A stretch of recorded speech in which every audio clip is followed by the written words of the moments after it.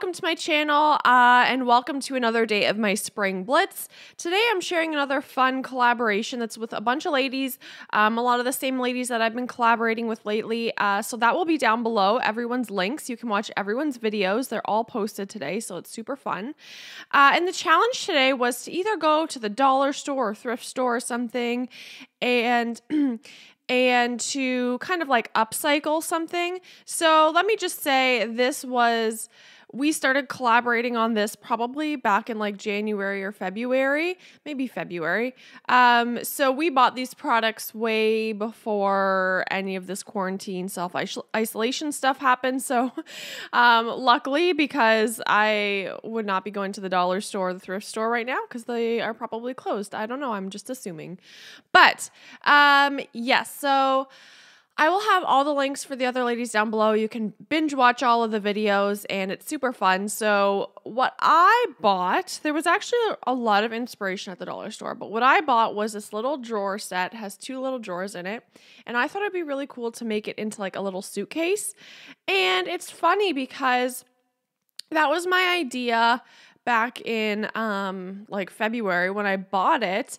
And then recently I saw in someone's on someone's Instagram that they did the exact same thing. So I wanted to give credit to them just because I didn't want it to seem like I was copying them. We just coincidentally both had the idea. She got to it first, but her name is Lacey, and I will link her down below because it was on her Instagram that I saw this as well. And it really just took the idea that I had in my head and I was able to visually see it. So that really helped me figure out what I wanted to do for this project, and I'm really happy with the way it turned out. So I do want to kind of give her a little credit so it doesn't seem like I'm copying her or something, but she definitely gave me some inspiration on this.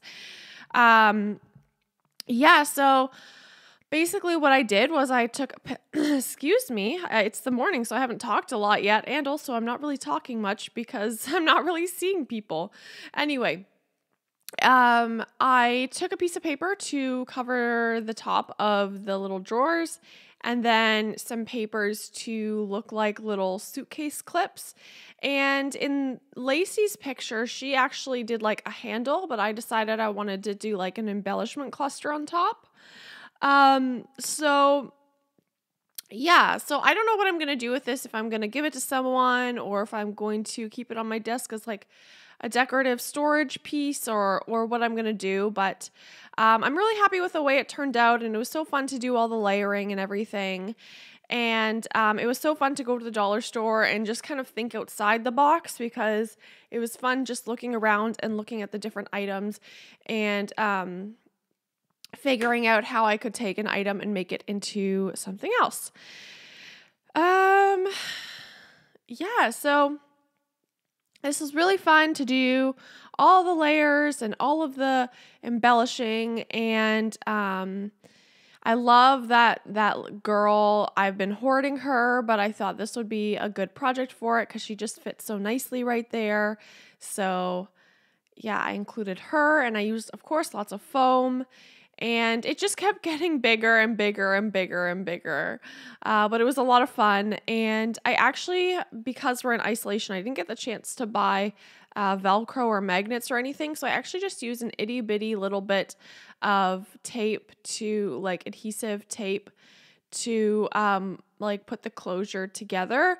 And then I put 2 of those faux wax seals on it to kind of make it look like buttons because I didn't have anything and I obviously wasn't going to go to the store for some Velcro, and Amazon is very delayed right now for good reason.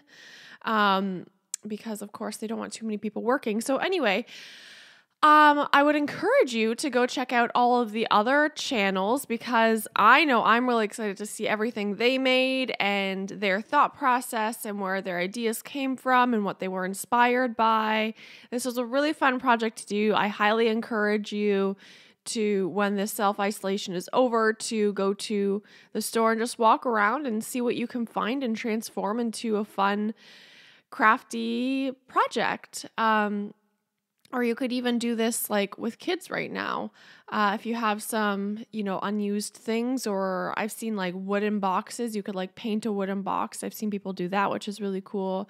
So many different kinds of projects you could come up with if you are thinking about it. Speaking of projects, a couple days ago, I posted it was like an origami crown, a DIY crown. You don't need any tools, but it is a fun activity for kids if you want to do that with your kid, and you can make a little crown.